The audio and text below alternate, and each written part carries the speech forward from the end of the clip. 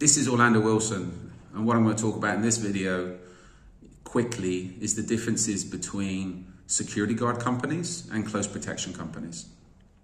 Now, I've been in the international security and close protection world for over 30 years, so my opinions and what I talk about in these videos is based on experience.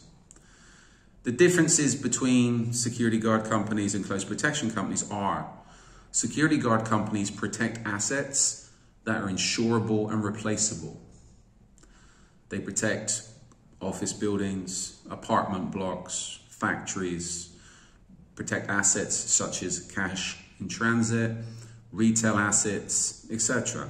All of which if it's lost, should be insured and is replaceable.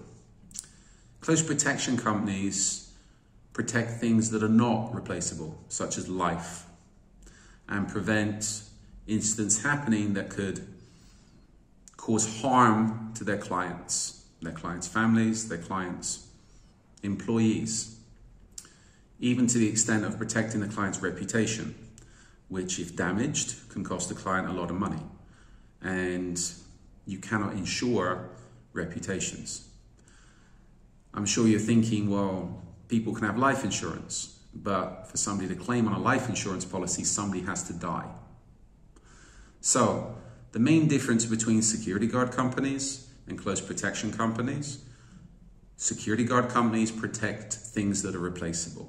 Close protection companies will protect things that are not replaceable. Now, if you hired a close protection company, or what you think to be a close protection company, and all they've done is send you along some guys, girls, dressed in black suits with white shirts and black ties to follow you around like puppy dogs, you've not hired a close protection company. You've hired a security guard company that have sent you security guards to play bodyguard. Close protection companies will be proactive. Whether it's using open source intelligence, counter surveillance, protective surveillance, they're there to identify potential problems that could happen to you, your family, your employees, and prevent them from happening. Close protection is proactive, not just reactive. Most security guard companies are purely reactive.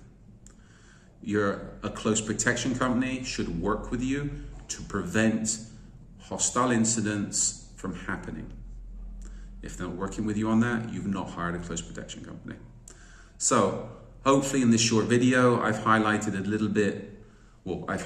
the differences between close protection companies and security guard companies, and there is a big difference. Close protection is a lot more complex than just providing security guards.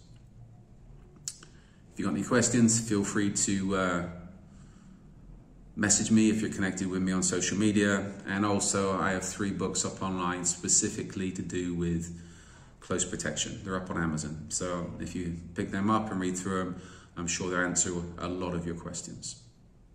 Take care, stay out of trouble.